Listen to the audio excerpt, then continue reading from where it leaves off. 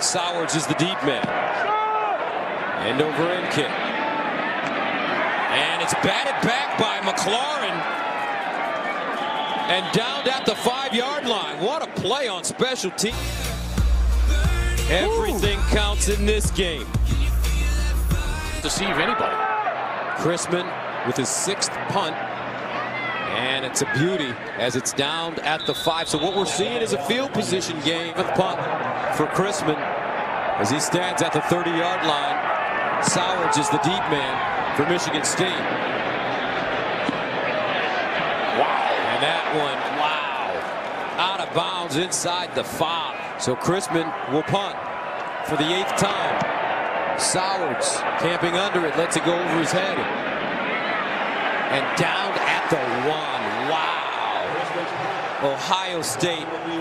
Just about the ball crossing the plane like it would be for a touchdown or anything else. That means they're coming after it. Oh, and this one snapped out of bounds, out of the end zone